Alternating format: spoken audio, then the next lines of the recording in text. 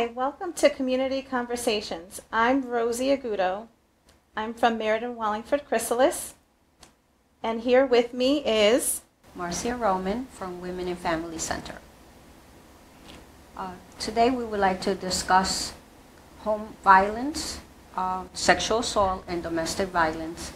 And I wanted to talk to my friend Rosie here about our services and all the things that we've gone through in all these years that we've been working together. The importance of, I feel, the job that we do is, for me, it's been very rewarding, even though a lot of the stories are sad or, they're traumatic. But it's been rewarding because I've learned a lot for myself. I don't know about you, but I learned a lot about myself in the sense of what is acceptable, what is not acceptable, how to take care of myself, which I think is so important, especially for women, because a lot of times I think we're doing a lot of other things, the home, being a mother, being a wife, so you become all involved with all of those type of things, and you tend to forget about who you are and how to take care of yourself. And sometimes what happens with all of that is there's a lot of violence in the home, and a lot of times women keep it to themselves. They have a hard time going out and talking about it. So that's the reason why I think both of us are here. in the years past, I know with sexual assault and domestic violence, it was skeletons in the closet. You were told not to speak about it. As a woman, when you're married or you're with a partner, a domestic partner, it was as if you had to cater to your partner. And sometimes I know it was like, all right, if something is going on, what is going on? What happened? In other words, like kind of blaming the wife or the girlfriend of what did you do? Well, really, they didn't do anything. Well, in my case, I find that the mother especially, she blames herself if a child, and because there's cases every day of children getting molested, and there's perpetrators out there, and the craziest part about it is that it's not usually strangers. It's family members or very close friends. So they feel guilty because they feel like they allowed it, or that how could they not see this? How could they not recognize it? And perpetrators are they exactly know what they're doing. They get very close. Usually they get close to women that have, children, and they're alone, and they're needy. And they just, they become very friendly, very nice. They'll do anything they want. It's what they expect, like what the woman is expecting in a relationship. Right. That pretty much it goes hand in hand with domestic violence. When a woman is, a lot of times, like the perpetrator is looking at a woman who is at a weak point in her life, who is alone, who sometimes do have children, but they're at a weak point in their life. So they come in fitting this description of what they're looking for. Here's a man that can help me, or a woman, because this victim could be female or male. Correct. At that point, they're at a weak point in their life, and this is a person that they're looking for. This is, it's like a dream.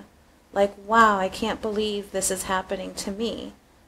And at the time, it takes a while for them to recognize what's going on. And when they do recognize what's going on, they're basically in so deep, they don't know what to do, who they can reach out to. And that's where basically we come in, like what we do. That's, we give that support to these men and women. The other thing is, sexual assault and domestic violence are so connected. A lot of people don't realize that. there's a lot of times that women that are married or they have a partner that they're living with, they can be assaulted and don't even recognize that they're being assaulted because they feel, well, because he's my partner, he's not going to hurt me, or they want to deny when they do get assaulted in the home. And that's the hardest part, I think, because knowing that person is with you day in and day out. So it's kind of hard, you know, for them to come out and say, this happened to me. And I find that happens a lot, especially with women. Some women don't even recognize it, you know, and only when if it's happened to their child, or then, you know, men usually don't come out and say, well, my wife is being abusive, or something happened, or I'm being sexually assaulted by this woman, because it can happen. You know, sometimes men don't want to come out and say what happened to them.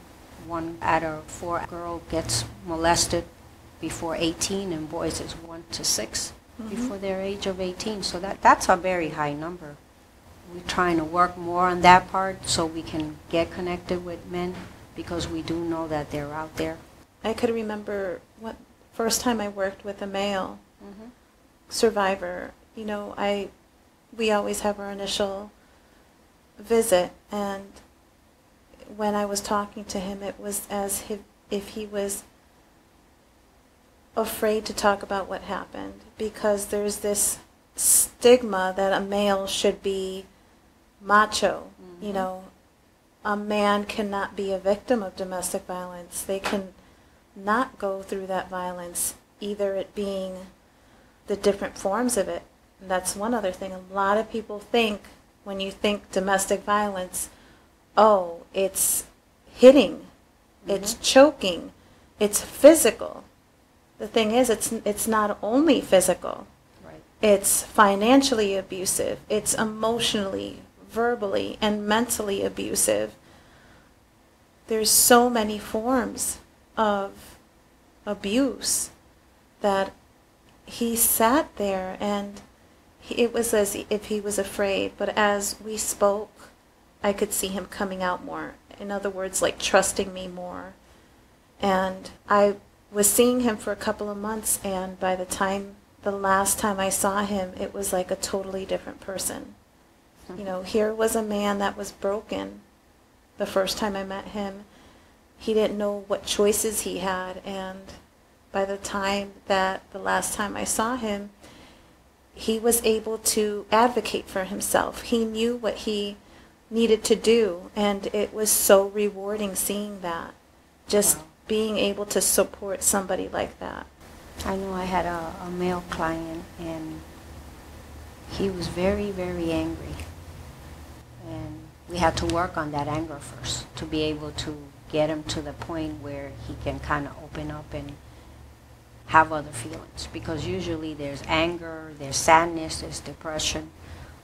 They have to go through all these feelings before you can really get to the point of, okay, you know, now you're feeling better, and you can open your mind to getting the healing. The stages, there's different stages of healing. And it was, you know, it was kind of difficult for him, and I could tell. And as you were saying, for him to open up and trust, you know, even though it wasn't done by a woman, but he had a hard time talking to a woman about what had happened to him. And I was glad that he continued coming for a little while, and then, you know, I guess he felt much better, and he just didn't come any longer. But, and, you know, just to be brave, to be able to come in and say, this happened to me, because it's hard for them. Even for women, it's hard for them to come and say, this happened to me. Sometimes they feel guilty, or they feel ashamed. They feel like they're the ones that did something wrong, either because of the way they dressed, or maybe I should have listened to my mom if they're young and they went out partying and it happened at a party. They feel like they have the guilt of what happened to them because they didn't listen to their mom, or they didn't listen to their friends. It's also like in domestic violence, you know, we have a domestic violence shelter, and this is a place where women or men or families are able to stay when things really get tough, that there's no other place or anything else for them to do. And when they come in, you can hear in their voice that they're ashamed. They feel guilty. What could I have done differently that this would not have happened? Not knowing that they could have done things so much differently and it would have still happened. And not knowing that it's all about power and control. Though that right there is the two main things, it's power and control. You can be the perfect person in front of somebody and they will still argue with you, blame you for things, because it's all about power and control. For me, the hardest part, I think, is when a child gets molested and the parents want it right now. You know, we want to get revenge, or we want the police to do something, the court to do something, and all those cases, they take so long. You know, every case is different, and that's where sometimes parents don't understand. I had a mom that she used to get really bent out of shape. Every week, she would come every week to see me, but she'd be she'd be so angry about everything, and he's not doing this, the detective's not doing that. You know, they're not listening to me, and she wanted to call, and I kept trying to tell her, they're doing their work. You need to, you know, calm down a little bit, because they have to make sure that they get all their T's and their I's dotted, because once they take it to court, they want to make sure that they have all the evidence. So like this, when he gets in the court, there's no way for him to let him go. Otherwise, they're going to have to let him go, and that's going to be worse. So I have to explain sometimes those type of things to the parents, that, you know, all these cases, they take a while. And I think it frustrates them, and it frustrates me sometimes. But I have to talk to them about it, because they really can, you know, be calling every day. Did you hear this? Or did the police officer call? You know, I want to make sure that they have everything in order so we can get it going. But it does take a while. You know, I had a case of a young lady that was assaulted, and it took almost a year and a half, almost 2 years, for them to finally catch him. And he went to court, you know, and they arrested him, which I was so glad that that happened, because I thought that case was going to be lost in the middle of the way. But it didn't happen that way. They did arrest him, and he was in jail. So. Do you do court accompaniment with clients just as what we do? Yes. I do court accompaniment. We also go to the police stations if in case, you know, they need to go do their statement. And then on Wednesdays, I go to advocacy, which is called up in Longworth. And we go there, and we support the parents while the child is being interviewed by a clinician. They're being interviewed by a clinician, and we go into the room and we talk to the parents about the procedure, what's going on. You know, if they have any questions, sometimes they have questions, they worry about their child. You know, are they going to be okay? And those clinicians, they're so good over there, and usually the child comes out fine. I think the parent is more upset than the child is. And they feel more relief because they finally told someone. And what they do there is they film it, and there's police officers, and there's DCF, and everybody's together, and then they're in another room while the clinician's doing the interview, and then they copy it, they tape it, and they give it to the police officers. So if in case it needs to go to court, they have all the evidence, and the child doesn't have to continue doing the interview with the police officers. They don't have to do the interview with DCF, because before that's how it used to be, just like adults. They have to go 1,000,001 places to do the interviews, and it's a lot. Yeah. So I'm glad that they're doing that. I know with Chrysalis, we work so well together. If a client needs court accompaniment, you know, we have the Family Violence Victims Advocate that is based right there out of the court. He's there for arraignments and everything, and he calls some of the victims and explains to them what's going on. We have our Civil Legal Court Advocate, who does a lot of our referrals and does a lot of court accompaniment. I know sometimes just as a regular advocate, sometimes we are able to do court accompaniment with our clients, and sometimes if, for instance, and it does happen, if that civil legal court advocate is busy, we're able to go to court with our clients, provide that support, and just be that body there that is able to talk to them, let them know what to expect. One thing, a lot of the clients are afraid to show their emotions when they're speaking to the judge. And I've always mentioned, take your time. When you're being asked questions, just take your time. If you have to pause, pause, and then just keep speaking. If a tear, or if you do get emotional, I always mention to them, it's not the end of the world. It just makes you look human. If you don't show any emotion, sometimes, they wonder what's going on. And the emotions can be they can notice it on your face. It could be tears, anything.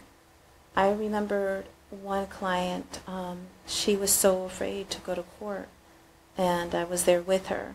Her perpetrator he intentionally just kept looking at her and glaring at her. Wow. To manipulate her, to, get nervous and mess up what she was going to say, and she did fabulous. She told the incident, everything that had happened, all the years of abuse, the things that she had to put up with. And she did show her emotions, and, he tried to interrupt. And of course, when you're in court, the judge will say something for them to quiet down. I remember the judge, she took a little break, and the marshal had everybody leave, and she had come up to us, and the marshal had mentioned to us, you can stay in the courtroom if you'd like. And what was so great was when that marshal looked at my client and said, you did great. I don't want you to think that you messed up. You did phenomenal. And for me, that was so reassuring, and I could see it and I could feel it from my client that she was actually relaxed at that point. And she knew she did what she wanted to do, what she set out to do in court. I had a case that I went to court with one of my clients, and I'm glad that I did, because she was so upset and angry that she was getting like kind of nasty, and I had to tell her, don't go there. It's better that you just calm down and, let them talk, and then if you need to talk, you go ahead and you say what you need to say. Don't, come out with all this other stuff, because they weren't even going to listen to her if she acted out, and probably what was going to happen, she was going to end up getting thrown out. So I told her to calm down, and I was glad that I was there, because she was able to just listen to what's going on and then, go for her case. Because she had to come back 2 or 3 times, so it was getting to the point that she was just angry. She wanted to get it all done with. And then I had another case that she was Spanish speaking, very timid. She had come to see me, and I said to her, we need to go talk to the advocate at the court. And we did. And I'm glad that we did, because all the information that we gave her, and she goes, okay, I'm going to get right on it, and you don't need to worry about it. And they ended up giving her a restraining order for the guy because he was harassing her. He was calling her on her phone, even though she had put a block on his number. He was calling through another number to harass her and bother her. So, and she had it on the phone, and she had some other guy call her to give her information about this guy. It was all harassment through someone else. So when I told the advocate at the court, she went and wrote everything out. She gave her the restraining order, so they would leave. The guy would leave her alone, because it was mainly the guy. And then when we got out of there, I was like, oh, I'm so glad that we went, and I'm glad that we did it right then and there, because she came to see me, and from that point we went to the court right away to find out if something could get done, because she wasn't sleeping well. She couldn't even eat. She had all these nerves, and she was so fearful of what he was going to do. Stuff like that. Because those are some of the things that victims go through. They have nightmares in the middle of the night. They have hot flashes. They go through all these things that, sometimes they can't sleep. So I always tell them, if you can't sleep at night and you feel the need, you need to call us. Please call the number the hotline number that we have, so they can call us and talk to someone. Because sometimes they do need to talk to someone. Yeah. It's like a roller coaster of emotions with everything that they're going through. Yeah. I know at Chrysalis, our hotline that is 24/7, there is somebody there the whole time. And sometimes, the calls that we get, I know on a typical day for me, I come in the morning, I'm on hotline from 8 in the morning till noon. The hotline calls range differently. It could be just somebody who has been referred to our services because there has been a history of domestic violence, and they're being referred so they could understand the dynamics of domestic violence. It could be somebody who has been enduring domestic violence for years, and finally they want to leave. They're ready to leave. They're ready to put their plan into action, and that's going into shelter. That, we do have a shelter that it's 60-day to a possibility of 90 days. 60 to a 90-day stay. And honestly, when somebody calls the hotline, that is the hardest thing they can do. A lot of times they think the hardest thing that they could do is when they come in for services, but just picking up that phone and calling the hotline and saying, I need help. How can you help me? That takes a lot of courage and strength, and they don't see it. As I said, we have women and men looking for shelter. We also have, I think this is our second year that we have the lethality assessment program that we are partnered up with. I believe right now it's Wallingford Police Department and Meriden Police Department, where if they go to a call that is a domestic, there is a questionnaire that they have to ask the clients, and some of them, if they answer yes, they'll call our hotline and we'll speak to the client, because these are calls that, they're very dangerous. They're very high risk. Part of the prevention piece is, while they're there answering a call, and after they take their information, they'll call our hotline with the victim there. We'll speak to the victim, we'll tell them about our services, and a lot of times they'll come in for services or they're interested in shelter. So we're doing that piece. This time, she's getting services at the same time, ahead of time, by speaking to a counselor, an advocate on the hotline, so she knows her rights. She knows what her support systems are. And a lot of times we'll go into the different things that we do. We tell them about the civil legal court advocate, that she's able to do referrals, help her with going to court, help her fill out for a restraining order, tell them that they will be expecting a call from the family violence victims advocate after he's arraigned or before the arraignment, coming into shelter, and that there will be their time there. There's somebody, an advocate, that will be working with them with their basic needs and what they want to accomplish while they're there. Or if they only want individual services, outreach services, how they can go about that. And also group services. We have a great group during the evenings on Tuesdays. The first time I started the group, there was only like 2 women. Wow. And right now I have about 5 or 6 women, and they are a great bunch of women. They support each other so much that I'm so proud. And I look forward to seeing these women in group. It's such a blessing to be there and being able to support anybody who calls, just with the job that I do. Just being able to support somebody who's going through something and giving them a minute or an hour of peace, that puts a smile on my face. I feel accomplished. I know for us, doing the group on Fridays in the morning, I really enjoy that, because not only we get together, but also to help women going through this horrible time for their healing process, which, you know, we try to do. We talk about different topics, but at the same time, we also try to do some, you know, activities, which I think it helps a lot, you know, the painting stuff, or, you know, do some type of craft, which I think or just like some of the handouts that we do.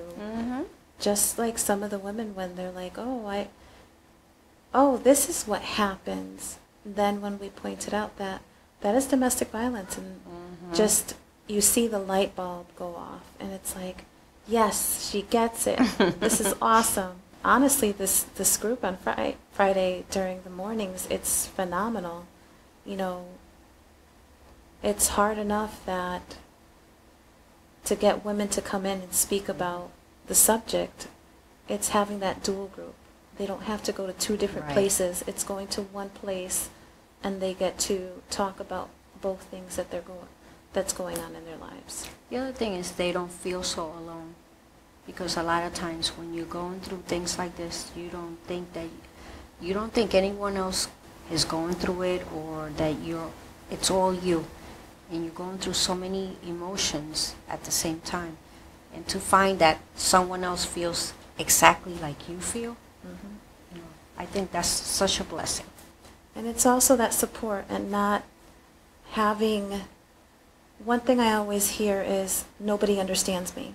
Nobody in my family or none of my friends understand me. They ask me, oh, when are you gonna be okay? How long is it gonna take you? And the thing is there's no time limit in healing. Everybody is different. And just knowing that they're talking to somebody that is there to support them and not judging them, because sometimes they do get judged by their family and their friends. Even if their friends and family don't feel that they are, or intentionally they're not doing it, they are judging them. And just them going to a safe zone for them is, you could see it on their face that they're just relieved to be somewhere that they can talk freely to other women who are going through what they're going through, have gone through what they are currently going through, and that they have that support. Rosie, thank you for joining me in this community conversation, and I hope that people will call our hotline if they feel the need or something happens. I hope this conversation that we had, and whoever does see it, it gives them the strength to pick up the phone and reach out to us, because we are there to support them and willing to help them. So I hope they do reach out.